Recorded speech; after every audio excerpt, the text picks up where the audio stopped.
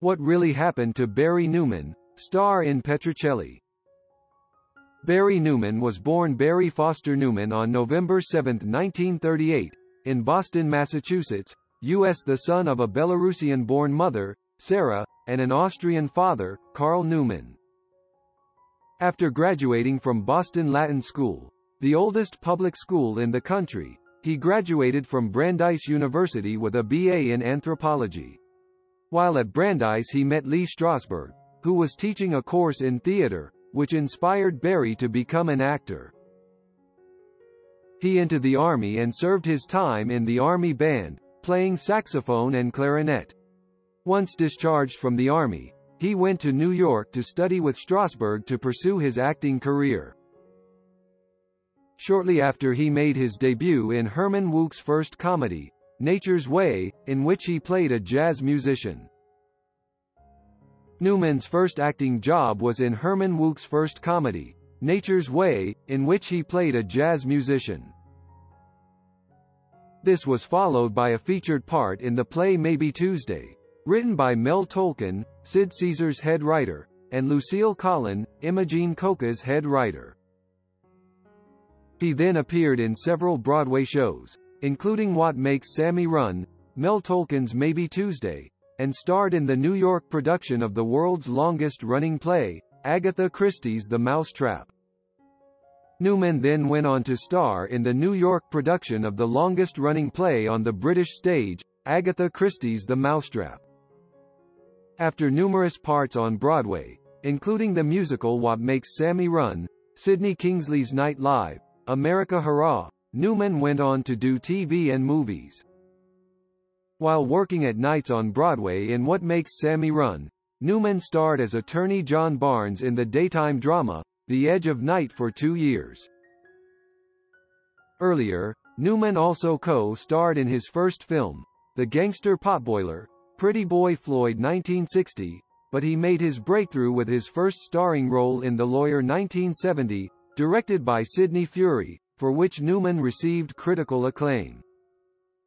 His career flourished and he began starring in feature films, such as Sidney J. Furie's The Lawyer, and as the iconic Kowalski in Vanishing Point 1971. In 1974, he was offered the title role of what became the hit television series Petrocelli 1974, for which he received an Emmy and Golden Globe nominations. After Petrocelli 1974 ended, Newman went back to star in feature films and miniseries, including the critically acclaimed miniseries Fatal Vision 1984, with Carl Malden, Eva Marie Saint and Gary Cole. In 1989, Barry Newman starred with Suzanne Pleshette in the television series Nightingales, playing Dr. Garrett Braden. Then, in the early 1990s, Newman went to London to star in the BBC's production of Miss Marple, The Mirror Cracked, with Claire Bloom.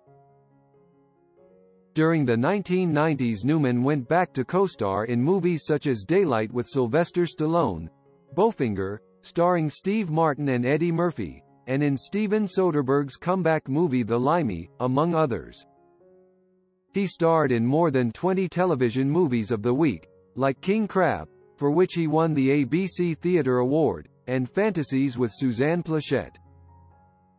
He continued co-starring in feature films, such as Sylvester Stallone's Daylight, Steve Martin's Bowfinger, and Steven Soderbergh's The Limey, with Peter Fonda. He continues to delight in the profession he chose, a successful career that has spanned 5 decades. Rolling Stone senior film editor, David Fear, recently tweeted about Barry, rewatching Barry Newman films, "It's like producers fused Dustin Hoffman and Steve McQueen into one actor." After Petrocelli 1974 ended, Newman went back to star in feature films and miniseries, including the critically acclaimed miniseries Fatal Vision 1984, with Carl Malden, Eva Marie Saint and Gary Cole. He continued co-starring in feature films, such as Sylvester Stallone's Daylight, Steve Martin's Bowfinger, and Steven Soderbergh's The Limey, with Peter Fonda. He continues to delight in the profession he chose, a successful career that has spanned 5 decades. Rolling Stone senior film editor David Fear recently tweeted about Barry, rewatching Barry Newman films, it's like producers fused Dustin Hoffman and Steve McQueen into one actor. Personal life: Newman has been in a relationship with Morgan Fairchild. Total assets of Newman has an estimated net worth of $2 million as of 2020. This includes his assets, money, and income. His primary source of income is his career as a television personality. Through his various sources of income, he has been able to accumulate a good fortune but prefers to lead a modest lifestyle. Thank you for listening to the story about the life of Barry Newman.